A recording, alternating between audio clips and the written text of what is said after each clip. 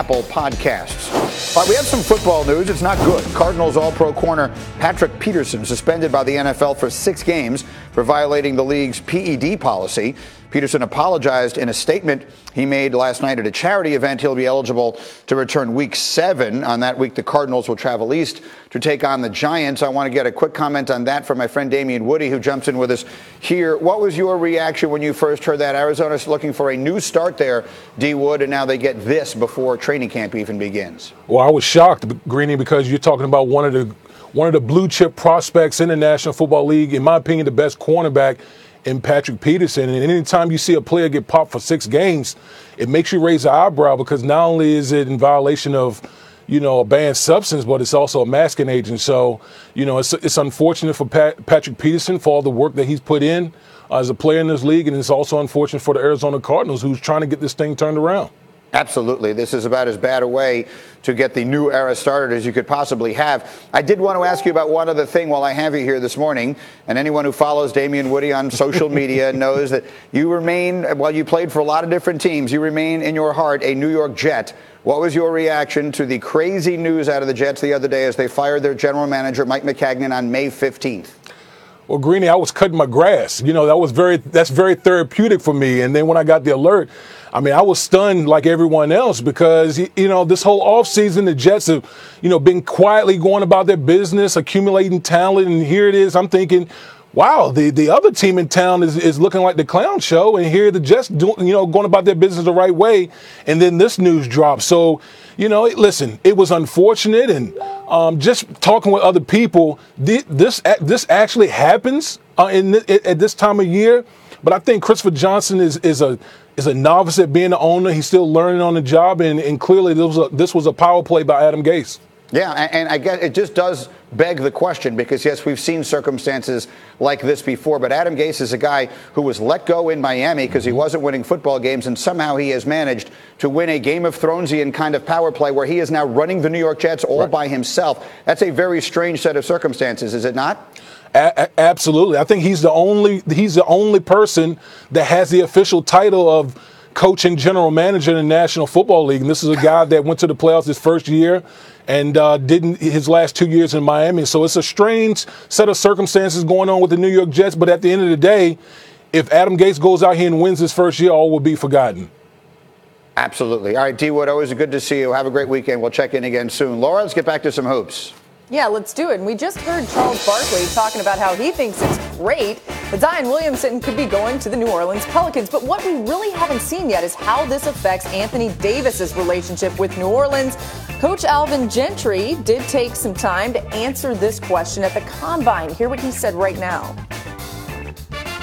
I think people keep forgetting he is on our roster. He is a roster player for us, and he's under contract until January 1st, 2020. So I think what we got to do is that we got to look at a situation where we're building something special there, and I think most people will want to be a part of that. And I tell everyone, he's a very good kid. He's a very good kid and a great basketball player.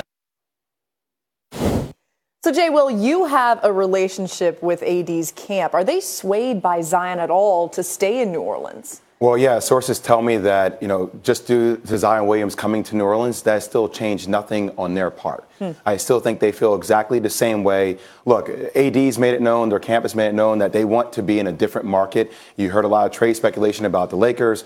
I still think that is on their mind as they're moving through this process. Zion Williamson is a great talent, but Anthony Davis is trying to win a championship. Anthony Davis is trying to get more visibility, and I don't know if he gets that in New Orleans. Yeah, one of the things that Alvin Gentry did say in the rest of that interview was just talking about how they really do think that they could be competitive with Zion and obviously Anthony Davis and the other players on that team. Anthony Davis knows that Zion's a great teammate. None of this matters for him at all. He still wants to get out of there. Look, I'm not saying this from me. From their team, from their perspective, Zion Williams is a tremendous player. Drew Holiday is a big-time player. they're still in the West. The West is still loaded. Think about teams like Denver. Think about Golden State, what we're seeing. Think about Portland. I still think it takes a lot for this team to come out of the West. And if you're Anthony Davis, if you want to win, there's only so much time I have left to play in this league at 27, 28 years old. I don't know if I want to be patient for another 3, 4, 5 years with Zion, as opposed to maybe getting traded to the Lakers, maybe getting traded to Boston, maybe getting traded to the New York Knicks or another team where I could potentially win faster.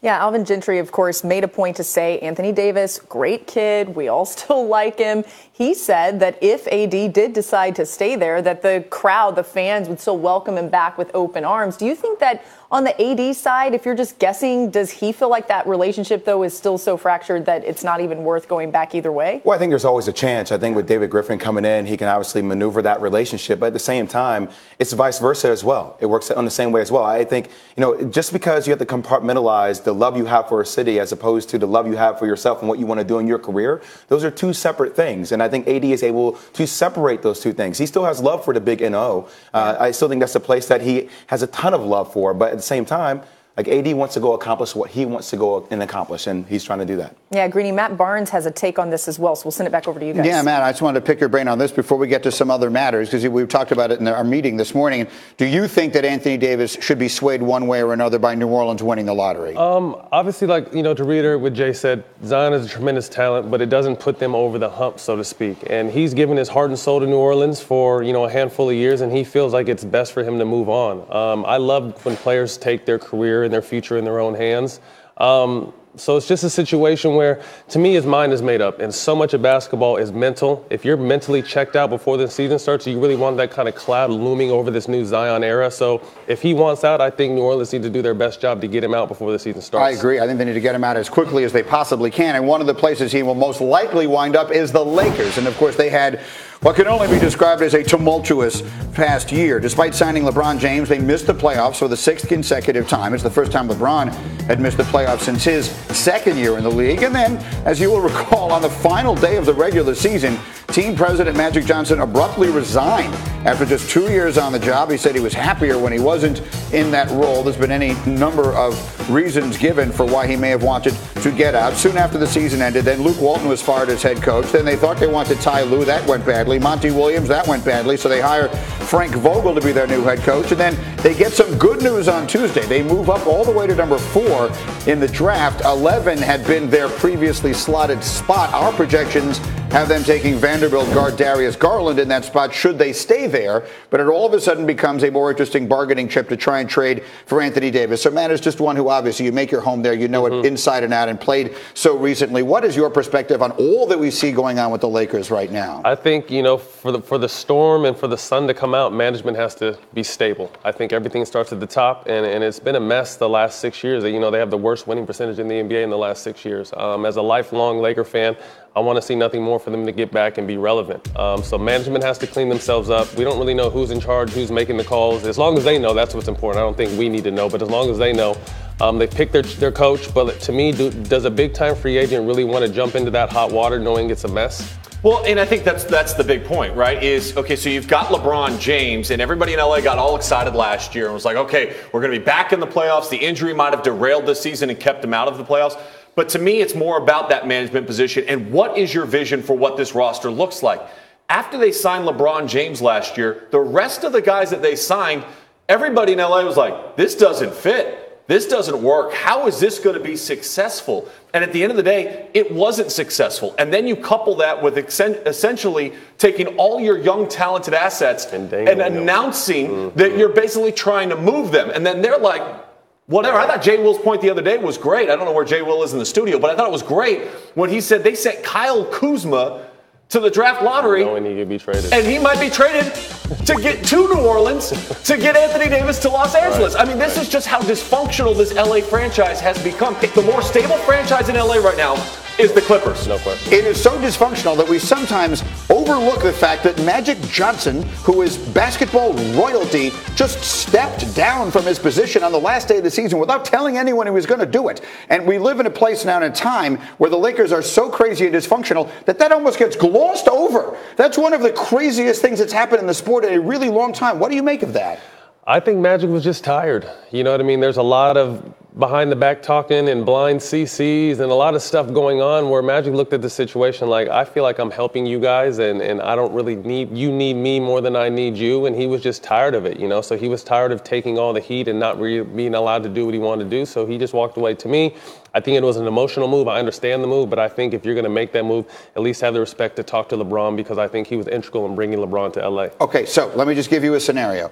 The Lakers wind up trading Kuzma, Ball, the 4th pick in the draft for Anthony Davis. So you got LeBron, you got Anthony Davis, and whatever else they can figure out to put around him. It's not enough. It's not. Can that team compete? Absolutely. Well, the team they have this year can compete. Can they win? Forget about that. LeBron's not about making the 6th seed. Exactly. Can they? Are they a championship contender in the West? No, with Frank Vogel and those 2 star players, that's not enough in the West. You agree? I do agree. And given the current state of this organization, I have zero confidence that they will win an NBA championship while LeBron James is on the Lakers roster. Yeah, I think that's a real question. I don't know. It'd be interesting if KD does leave Golden State. It opens things up a lot in that Western Conference, and if you have a motivated LeBron James and Anthony Davis together, that's a pretty dangerous combination to start with. All right, SportsCenter comes your way tonight, 6 Eastern after PTI with Sage and Kevin. Stephen A. will be live with his take on Raptors-Bucks Game 2.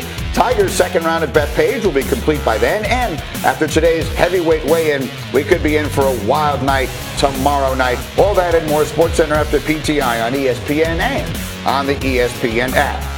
Coming up in our second hour this morning, the Warriors pull off a great escape in Game 2. Now they may be looking at a longer stretch without KD. What's it all mean? We've got answers. Get up on ESPN.